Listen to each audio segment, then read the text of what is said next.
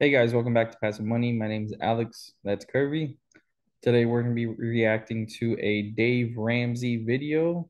So go ahead and check this video out. Rich people ask how much. Broke people ask how much down and how much a month. All right, Kirby, what do you think about what Dave has to say? Me, I'm just gonna be honest. I know it's a lot of fodder and a lot of stuff on social media from the get rich quick scheme people, or hey, they got a new philosophy. They want to talk down Dave. But one thing for sure, two things for certain. None of those people that talk bad about Dave have more money than Dave. Let's just get that understood. Let's just get that understood first. I started off learning off of Dave Ramsey principles. So I will never talk bad about Dave Ramsey and the principles that he said, because the majority of the people need those principles. They don't have the knowledge, the intellect, the motivation to learn how to uh, gain financial literacy. They don't want to sit there and read books, study, and stuff like that to gain financial literacy. For 99.9% of the people, they need exactly what Dave Ramsey teach. But what he's saying about rich people ask how much and poor people ask the monthly payment is absolutely true. But understand, he's saying that because rich people gain financial literacy. They don't need people to sit there and break down the financial gymnastics to them. They don't need to know, oh, a monthly payment to see if it fits within my budget and things like that. The rich people know, hey, it's 50, 70, $80,000. Not saying that they're gonna pay it all in cash every time, because that's not what I'm saying. What I'm saying is they know $80,000, 60 months or whatever, it comes out to this much. They want to know the net price because they want to negotiate from a net price basis. Because when you start negotiating from a monthly payment basis, it's a lot of financial engineering that uh bankers, real estate agents, whoever you use, car dealerships and things like that.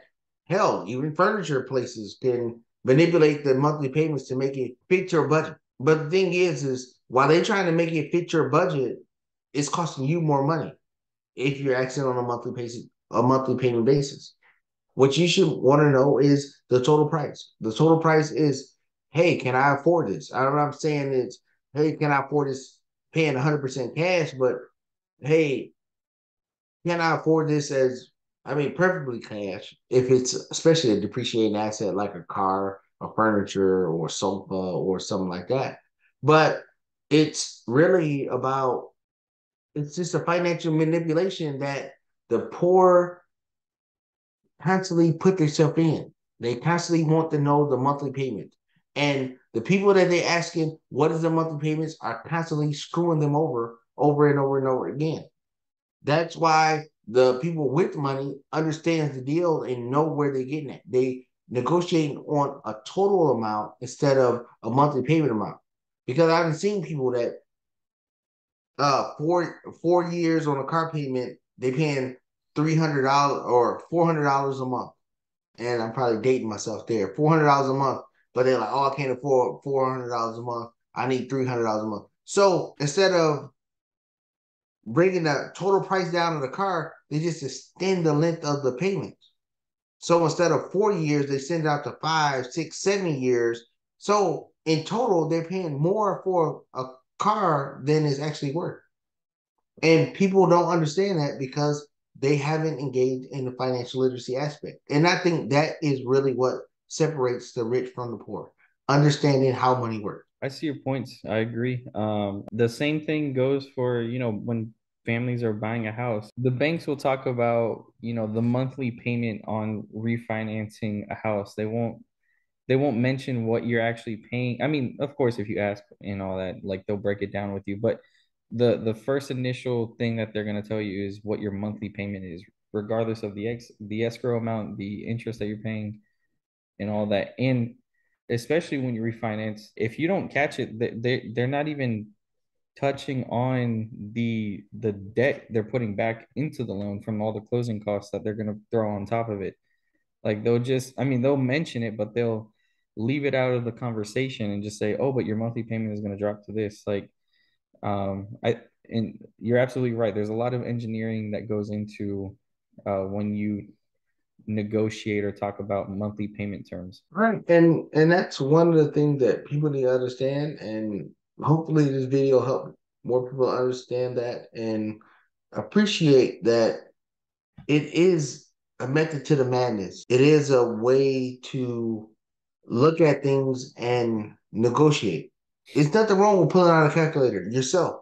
Don't depend on what they put in the calculator. Pull out a calculator yourself and see what is this costing me. And it shouldn't be, hey, I make $2,000 a month. My rent is this much. My light payment is this much. Oh, I got a $400 to spare. Can I afford a car?